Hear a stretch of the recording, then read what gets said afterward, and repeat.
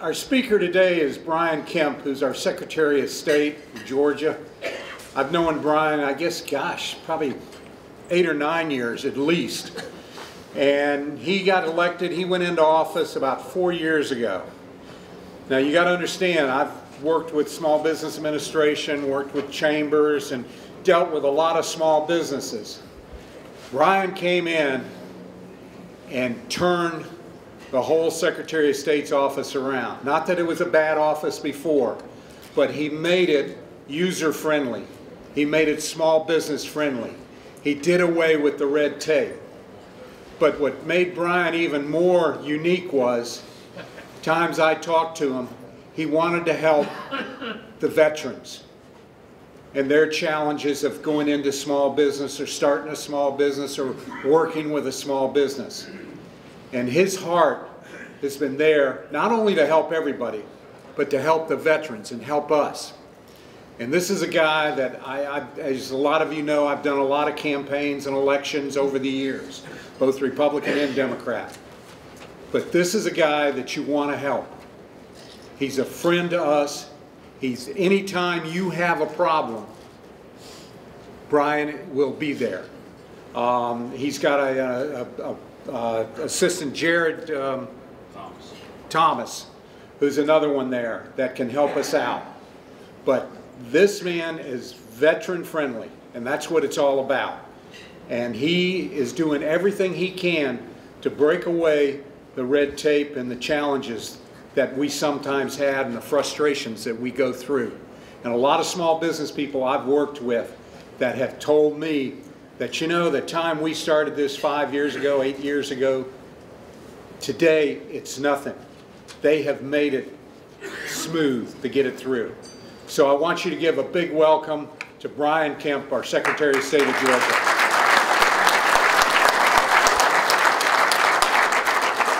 Thank you very much, Pat. If I'd have been pulling numbers, I'd have pulled yours.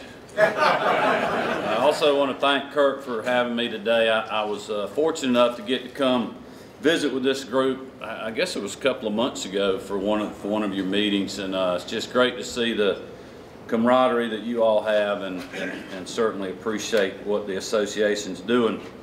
I want to tell you a real quick story before I talk about a couple of things that have to do with the military and veterans. Last Christmas, my wife and I, we have 3 daughters. They're 14, 13, and 11 right now. But last Christmas, we decided that we were going to get involved in an Adopt a Soldier program that's going on, I think mainly down in Savannah. I'm sure it's probably all over. But I read an article in the Athens paper about this lady down there who's helping support the troops that are overseas, mainly in Afghanistan and Iraq. And she was explaining in this article how you can go get these one-size boxes that you just pay one fee to ship them over. You fill them up with a bunch of good stuff and send them over to the troops. So I thought that would be a great thing for us to do as a family, a great project to help, you know, my kids understand what Christmas is really about giving something to somebody who's given a lot to us. So we enjoyed that so much, you know, a family shopping trip at Sam's that cost twice as much as it should have because we had the kids with us. But I mean, we're trying to figure out what to get, you know, things that'll hold up shipping that far, you know, hard candy and beef jerky, and, you know, I'm wanting to buy chewing tobacco to put in there and they won't let me, you know, things like that. But anyway, we fixed some great boxes. Well, we had such a good time doing that and just got so much great appreciation ourselves from it. We decided to do it again. And I got home last night and I got this letter in the mail. I want to read it to you. It's from SPC Omar Mitchell. He said, "Hopefully my letter reaches you before Christmas, but if not, Merry Christmas and Happy New Year. I can't begin to tell you how happy myself and my team were to receive your package. We all cheered like we had won the Super Bowl. Your gift not only brightened my day, but also the members of my company, of which it is many of their first time being away from home. Although it's not much, please accept this letter as a token of my appreciation. Also enclosed is my section's Fires insignia. It is an honor to serve you and your family and the people of this great nation. please let me know that you've received this letter, which I will do. But I know that probably most of you in this room have been over serving this country during the holidays, and I just want to tell you I appreciate your service and all that you have done, and I really truly mean that. And I hope if I can ever be of service to you in the Secretary of State's office, you'll let me know. I wanted to quickly just say a couple of things about what we do in the office, just so you have a sense of who we are in the Secretary of State's office. Most people just associate us with elections, and that's it. They don't realize that we do a lot of other things. We probably interact with as many Georgians on any given day as just about any state agency that there is, being that we do administer elections. I'm the chief elections official for the state of Georgia. Part of that job description is we house the state's voter registration system, so we're the ones that are in charge of making sure that we have an accessible voter registration system, but also making sure that it's secure so that we have fair elections in the state. And that's a big part of what we do, and all the counties and the cities and everybody else that's holding elections, they rely on that database when we have voting going on. We also do the training for the counties and the cities to make sure that they're following all the rules and laws of state elections, to make sure that things are properly done. And we do a lot of training as well to make sure that they know what to do. I also chair the State Elections Board, which has oversight over those laws and rules. And a lot of people don't realize it, but we have our own police agency in the Secretary of State's office. We've got almost 20 post-certified investigators, many of them old law enforcement, some veterans that are working the second go-round in the Secretary of State's office doing that investigative work, and it's very important, but a lot of people don't even realize that. We also register all corporations in the state, so I know many of you are business owners or work for different corporations. We do that. By the way, your annual renewal period has opened up, so don't forget to pay on time, because if you don't, we will fine you an extra $25. And the legislature doesn't need that money. They're taking it away from us anyway, so I don't want you guys to have to pay for it. And people are always asking me, so, well, why'd you raise our fees a couple years ago? We only collect the fees. We don't decide how much they are, so don't blame me on that. But we do register all corporations. But if you ever have any trouble in regards to that, just let Pat know, or anybody in this room that does have my contact info will be glad to help you out with that.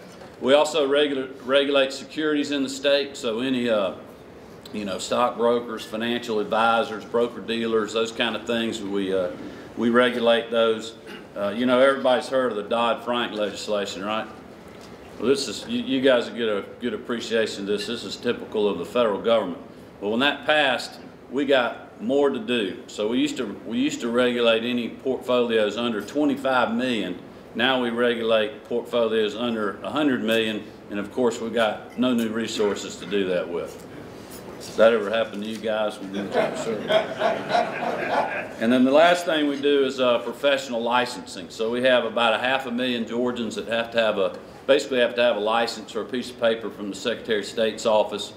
We do the administrative work of over 40 licensing boards, and that office is in Macon, Georgia. It's a huge undertaking getting all those different people licensed. There's 200 different types of professions that we're dealing with. There's a 2-year renewal period, so we'll do about half the state this year and the other half next year. And it's anything you can imagine. It goes from accountants to wastewater treatment operators and everything in between. A lot of different professions like veterinarians, a lot of healthcare people like nurses, physical therapists, a lot of trades, like contractors, electricians, plumbers. I mean, anything that you can think of that's licensed, we take care of that. So that's what we do. A couple of issues that I thought would be pertinent to this group.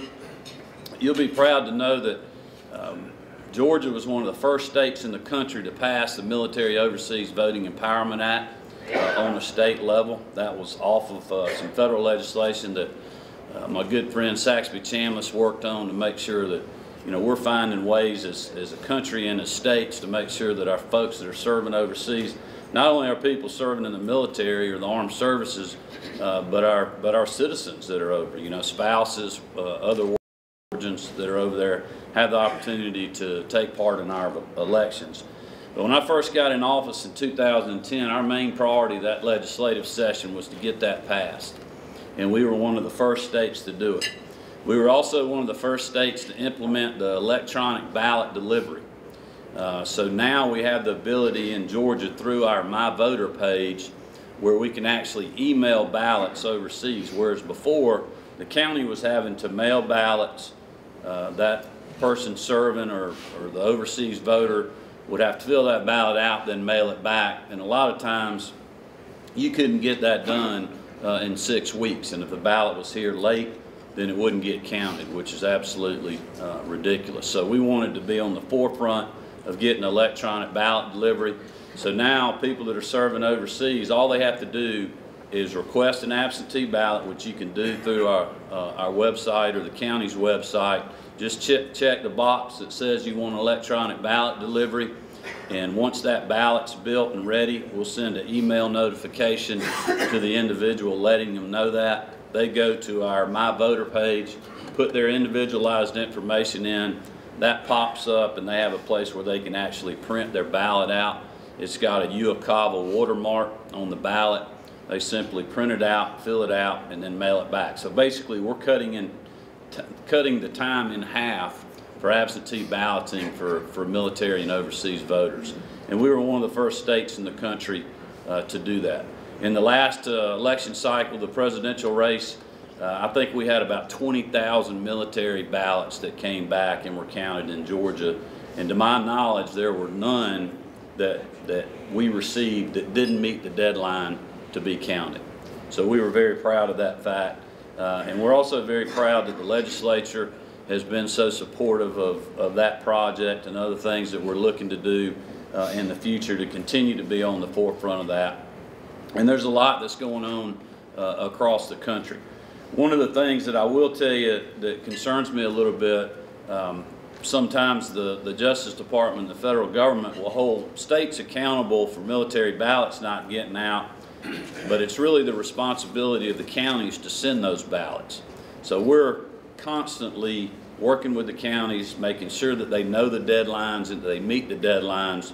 But unfortunately, sometimes a state will get sued because the county's not doing things the proper way. So that's something that we got to continue to work on from a training aspect here in Georgia. But I think on the other end too, we also need to make sure that the federal government and the military itself, quite honestly, is making sure that there's access on the other end. There's always a lot of fingers pointed to the state saying, hey, you need to do this, this, and this. But if the access on the other end, the overseas end, when you got folks that are on the ground away from base camp, how do they get back to be able to vote or to get ballots to them to make that happen? And that's something that's always going to be an issue, but something that I think we always need to continue to remember and continue to keep working on, and we're certainly committed to doing that. Something else that we worked with in the last year or so with Governor Deal, that was one of his priorities, and our office was very involved with it, was to try to help a lot of these returning veterans that are coming back into the state now, coming off of tours of duty and service, that want a job, that are ready to work. We need them in our workforce. We have areas, believe it or not, even in these high unemployment times, there's certain fields where there's jobs there that we can't fill. A lot of those are licensed professions that we do through the Secretary of State's office, like the trades. And one of the governor's priorities last legislative session was to figure out a way to help those veterans coming back to get them licensed quicker if they had that type training in the military. So instead of them having to go through additional courses or testing or what have you, there were parameters that were put into the law and the rules that were made to go along with that, where they could actually just give proof of that to us, and then they would receive their professional license and wouldn't have to go through the bureaucratic red tape of what other licensees are doing, because they've already had that training and that's been documented through their military service. So we were real involved as the legislation went through, helping craft the language and work with the governor's team on that and the legislature. And then once the bill passed, we had to work with them on, how do we set this process up as far as people, requesting that license through the Secretary of State's office, working with the governor's office of workforce development to make sure that that happens. And we're proud to have been able to do that, and I will tell you that that's going very well. We've completed that process and are now ready to go to help these folks that are coming back. It's time for us to give something back for what they've given to us.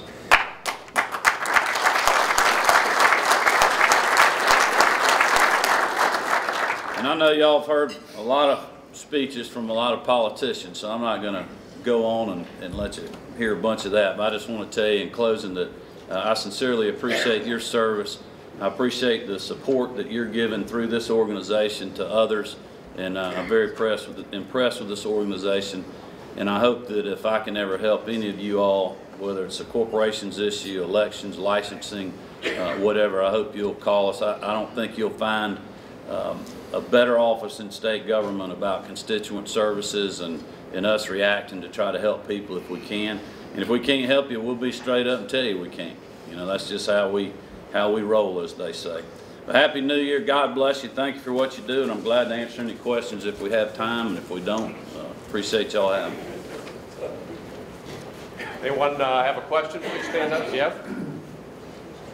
You mentioned on the absentee ballots. It seems that we are more and more into an electronic age. I can file my taxes electronically without ever having to print out a document.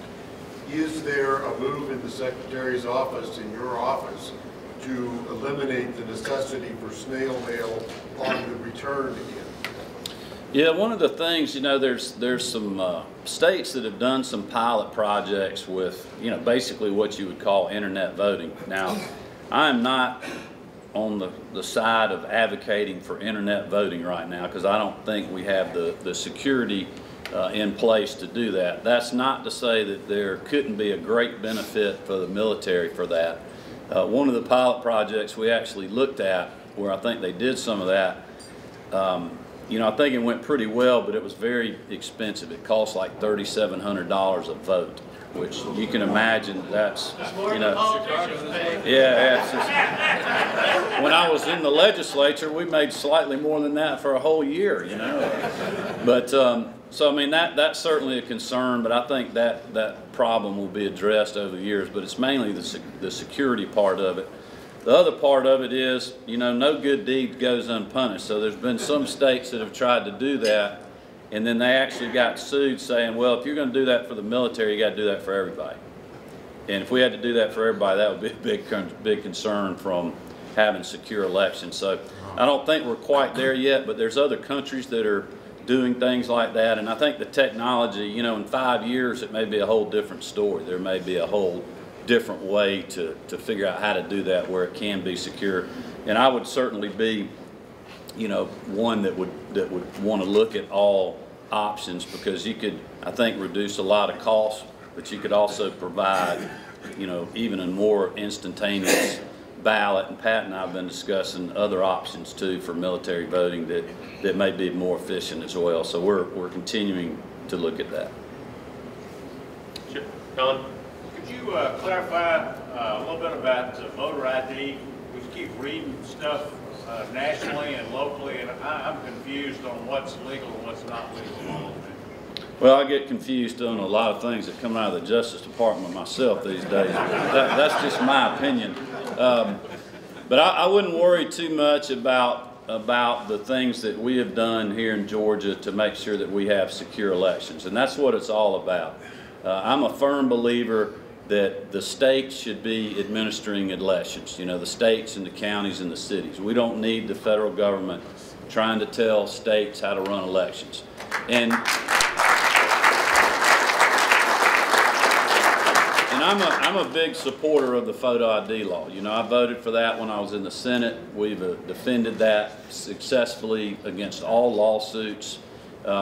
And we don't have any issues with that in Georgia. It's other states that are now passing these same type laws. because they want to do the same thing that Georgia's doing, make sure that their elections are secure, that they're now getting sued by the Justice Department. And I think at the end of the day, they'll all prevail, because the precedent is there that it's not a violation of the Constitution to make sure that we know who somebody is when they come vote. You know, the same crowd in Washington that's saying you can't do that for elections, you know, I'm saying, well, you're going to let me not do that when I go to the airport and go through security? No, they're not. You know, it's something that the state has decided to do. But that being said, I do believe it's up to the states. You know, if Texas and Georgia and South Carolina, they want to have photo ID, they should be able to do that. But, you know, I know some of the Secretary of States, you know, in Minnesota and Vermont and other places, they're never going to have that, you know. And that's certainly the way their state wants to run their, and I respect that. But I wouldn't worry too much about that. And I'll tell you that when I voted for that legislation, you know, it was a very contentiously debated issue.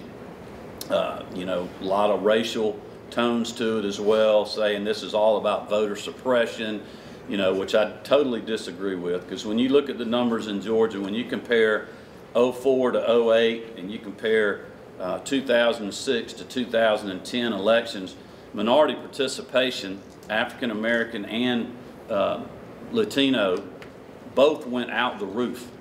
The participation numbers went out the roof with photo ID compared to when we didn't have it. So there's, you know, it's not keeping anybody from voting. It's not disenfranchising anyone. And the people that are pushing it are truly making sure that the ballots are secure.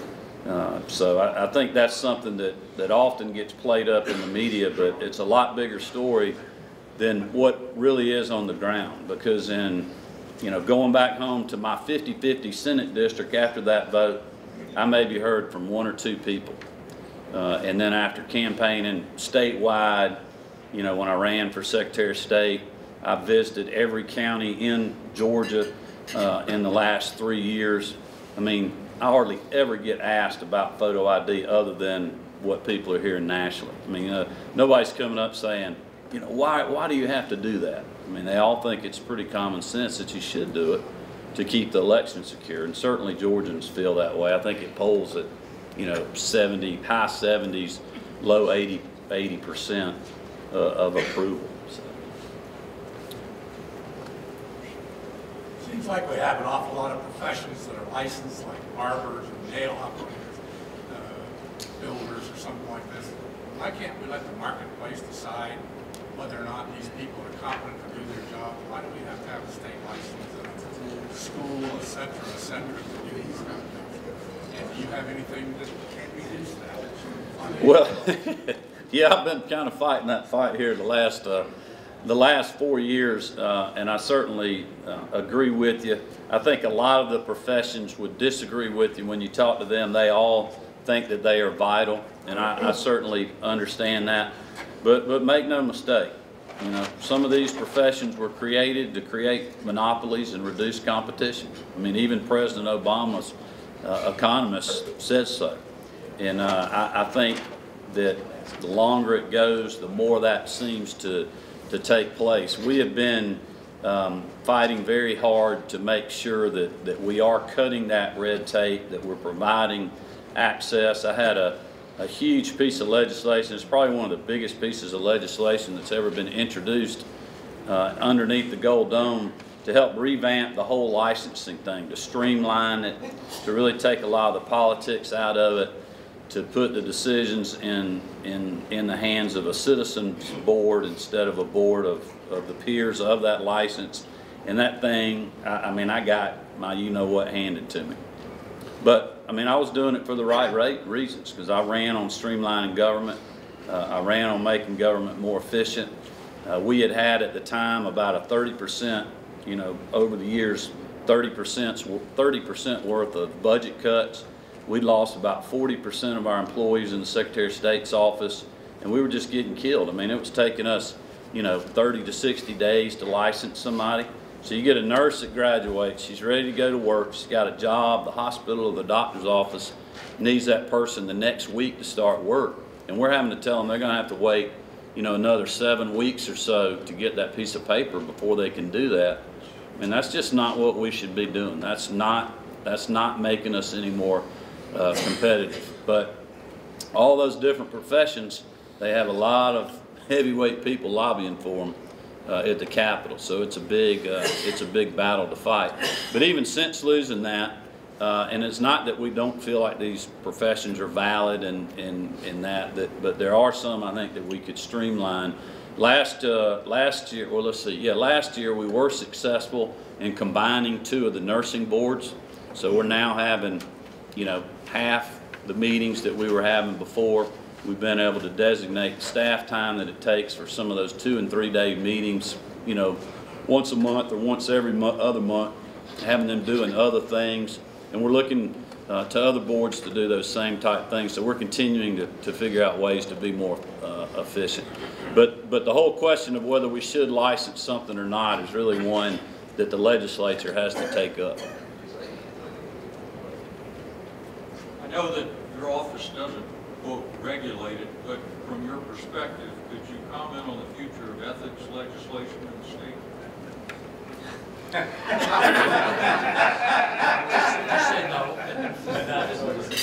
Are we out of time yet? No, I'll tell you my thoughts on ethics. You know, I used to get blamed for all that because it did used to be in the Secretary of State's office. So years ago, when they created this separate agency, which is what is called an attached agency, up until recently, the money flew through our budget. So when all the local officials are trying to file their reports and they can't get their PIN number to go online and do it, they're all calling me going, what is going on down there? Nobody will answer the phone. And I'm like, look, I have nothing to do with that. Well, they're like, well, it's on your website. And I was like, well, all the money just flows from me to them and we don't have any oversight over them. But, you know, the legislature's tried to make some changes over there. It's been a little bit of an up and down situation with all that's going on now. And I'll be honest with you, I don't know what's going to happen over there. I know it's frustrating for me because we get a lot of calls, but it's frustrating for me as a candidate. I mean, last year we had one of the reports that we were having to fill out on our personal financial disclosure that we have to do. And, you know, I couldn't take my report that we did the time before and just make changes to it. I had to start the whole thing over. Well, for a small business owner like myself that at times we've had to file, you know, 12 to 15 different tax returns for different entities that we had in different businesses. I mean, it was a nightmare for the lady that was helping me with that. And that was, you know, you can imagine how many other candidates, people that serve on boards and other things have to do. So I know it's very frustrating, but I don't really know. You know, there's been some talk about ethics legislation this year. If I had to bet, I would bet nothing would happen because it's going to be a very short session. And I think people spent a lot of time the last session trying to get a bill that everybody could live with. And I think they'll want to see that, you know, work for a year or two before they try to go back and make changes. I personally believe sometimes government doesn't let things work enough. You know, we're always, you know, quick to change something, change it again next year, and nobody can ever really see how it's doing and measure it. So I think that's what they'll do on that. All right, one last question. Yes, sir. Is there anything down the pipeline in trying to do away with the annual fee for 501c nonprofit organizations? Well, that would certainly be something the legislature would have to weigh into. I have not heard that. You know, the fees, a lot of people get frustrated with us when we can't answer the phone call or give help quickly enough. But the way this thing works is the fees go in, we collect the fee, but we have to send that to the general treasury, to the Department of Revenue. We don't keep the fees, we just are the collectors of them. So over the years, you know, corporation fees have gotten raised, and so people are paying in more money, and we actually have less money to do our job with than we had, you know, back in 2008. So it's kind of frustrating for me. I have not heard that about the nonprofits. And I know one of the tax packages that the governor and the Georgia Chamber of Commerce, and I've been part of the governor's competitiveness initiative the last couple of years. One of the things that may get passed this year, I'm hearing, is there was an exemption for like food banks. You know, when they were taking, I'm not sure if it was when they were buying food or taking there was some sort of fee or tax that they were having to pay that's really hurt their bottom line, and I'm hearing that they may look at that to try to go back to the way it was before. That would really help out a lot of the regional food banks around Atlanta Food Bank that really do tremendous work trying to help those less fortunate in the state. Okay, very good. All right, thank you for having me. Brian, thank you very much.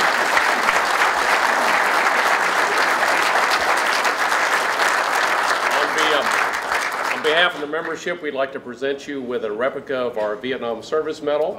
You can display this as either a paperweight, but I've been told by the people that have this in their office, if it is displayed properly and prominently, it helps with your negotiations with the state legislature, and also significantly increases your political career. Okay? We may replace the state seal with it.